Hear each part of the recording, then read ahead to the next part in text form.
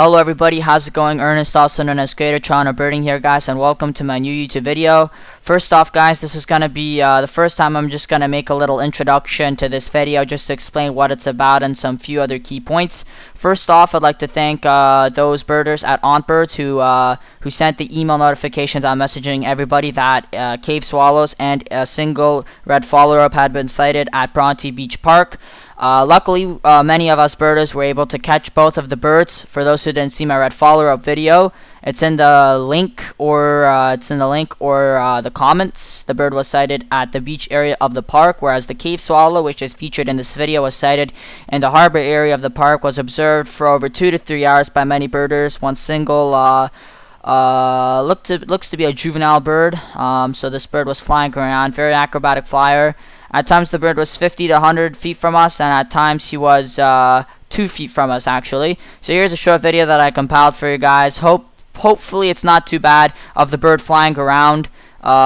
This bird has been brung up by the warm fronts that we've been experiencing recently, most likely around the Texas area, and unfortunately if these birds, because there were more sighted, if these birds do stay in the area, they will not survive the winter, unfortunately. So hopefully they venture back down south to where they originated from.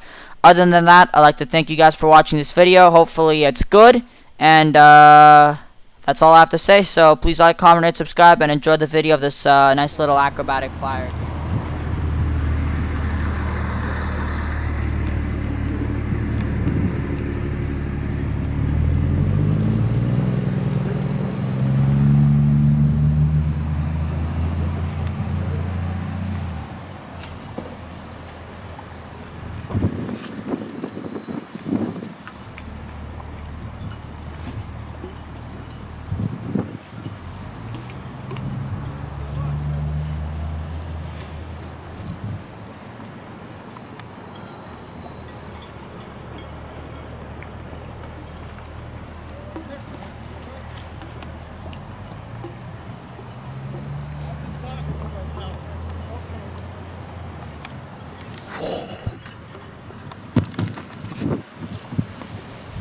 Look at that beautiful shot.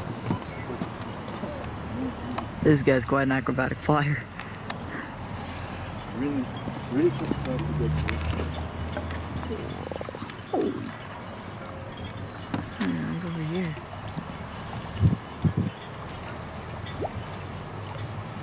Wow.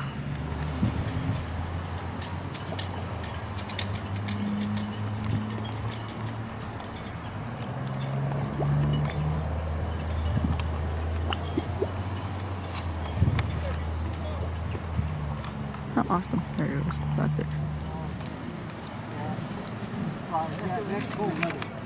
Next weekend.